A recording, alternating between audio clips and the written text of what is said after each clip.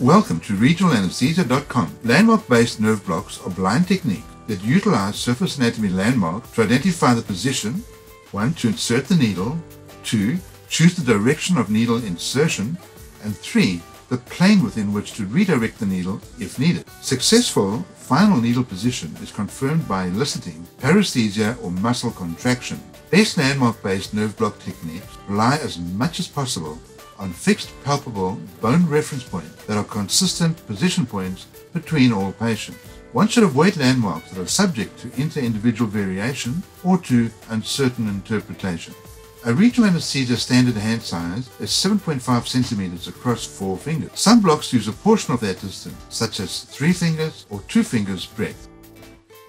We are going to do a single-shot nerve stimulator guided femoral nerve block. We're going to use the 4-3 finger surface landmark method. The femoral nerve passes into the leg posterior to the inguinal ligament and lateral to the femoral artery. The nerve also lies in an entirely separate facial compartment to that of the artery. It is for this reason that periarterial nerve block techniques most often fail to block the femoral nerve. The femoral vein lies medial to the artery. The femoral nerve branches very widely from lateral to medial after entering the leg. The branches then also divide into a deep division group and a superficial division group of nerves. Performing the nerve block too distal can result in only one division being blocked and not the other. The deep division is usually the surgically preferred, most critical division to block. Stimulation of the deep division results in a quadriceps muscle twitch. Thus, never accept a sartorius twitch for identifying the femoral nerve. Injected drug might then not spread to the more important deep division. Stimulation of the superficial division results in a sartorius muscle twitch. A nerve block of the deep division alone will fail to anesthetize the skin over the anterior thigh of the knee, while a nerve block of only the superficial division may fail to block the knee joint capsule and the quadriceps muscle division group of nerves. Performing the nerve block too distal can result in only one division being blocked and not the other. The deep division is usually the surgically preferred, most critical division to block. Stimulation of the deep division results in a quadriceps muscle twitch. Thus, never accept a sartorius twitch for identifying the femoral nerve. Injected drug might then not spread to the more important deep division. Stimulation of the superficial division results in a sartorius muscle twitch. A nerve block of the deep division alone will fail to anesthetize the skin over the anterior thigh of the knee, while a nerve block of only the superficial division may fail to block the knee joint capsule and the quadriceps muscle. Best femoral nerve block success results from performing the nerve block just below the inguinal ligament before all of this extensive nerve branching occurs. Both nerve divisions are then always blocked. The groin crease has no relationship to the inguinal ligament. In young, thin individuals, the groin crease will be 2 cm distal or caudate to the inguinal ligament.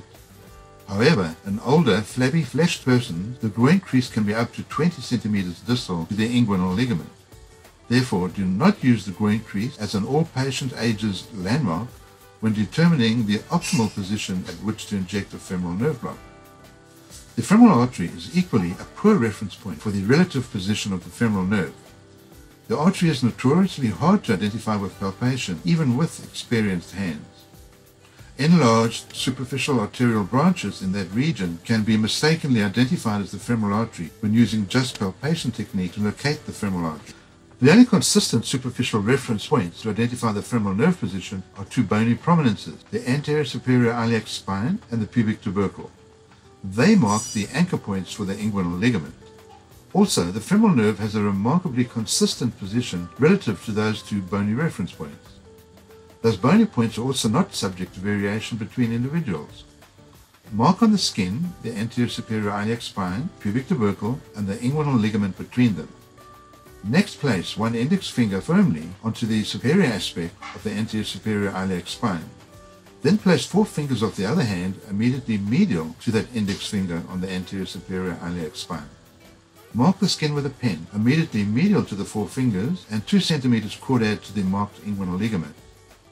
Next, place the finger of one hand onto the pubic tubercle. Pushing hard through the overlying pubic fat and onto the pubic tubercle usually causes the patient to feel deep visceral discomfort. That confirms the accuracy of the bony point identified. Then mark off a point 3 fingers to lateral of the finger on the pubic tubercle. If you then mark the skin immediately lateral to the 3 fingers and 2 centimeters caudate to the marked inguinal ligament, it should coincide with the first skin point marked. If the 2 points do not coincide, review your bony landmarks. The most common mistake is misidentifying the anterior-inferior iliac spine as the anterior-superior iliac spine, especially in thin patients. If severe obesity and excess very mobile skin also makes marking the anterior-superior iliac spine challenging, it is acceptable to only use the pubic tubercle as the single surface landmark reference point to predict the position of the femoral nerve. No patient is ever too obese to not be able to palpate the pubic tubercle, even if pressing hard and deep is required. We identify the anterior superior iliac spine over here. We identify the pubic tubercle over here. We join the two together with a line to indicate the position of the inguinal ligament. Over here I mark his groin crease. In older patients, the groin crease can be 15 centimeters further down the leg. So if you use the groin crease as a landmark, you will end up doing a mid-thigh femoral nerve block that will be very incomplete in some patients. For the 4-3 finger landmark femoral nerve block, place one finger on the anterior superior iliac spine. Measure all 4 fingers of a standard nerve block hand towards medial, 2 centimeters caudate to the inguinal ligament. Mark the needle insertion. Verify the landmark by measuring all 3 fingers to medial from the pubic tubercle. After sterilizing the skin, use a sterile 50 mm nerve-stimulating nerve block needle. Insert the needle tip perpendicular through the skin at the marked point. Set the stimulator to 1.2 milliamps current output and a fast 5 Hz twitch rate. Advance the needle deeper while feeling with sensitive fingers for 2 fascial pops and observe the quadriceps muscle for muscle twitching.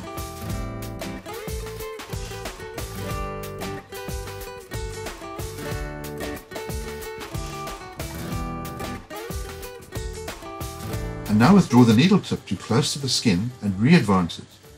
I explore an arc in a plane at right angles to the femoral nerve direction. I first explore towards lateral, as that is the very safe side. On the first readjusted needle direction, we found the femoral nerve. Dial the current down to establish the minimum stimulating current. Here it is 0.1 milliamp. All the procedures in this educational material were filmed on healthy volunteers receiving actual needle insertions. No drugs were injected, no patients were used. Go to www.regional-anesthesia.com to find more regional anesthesia teaching material.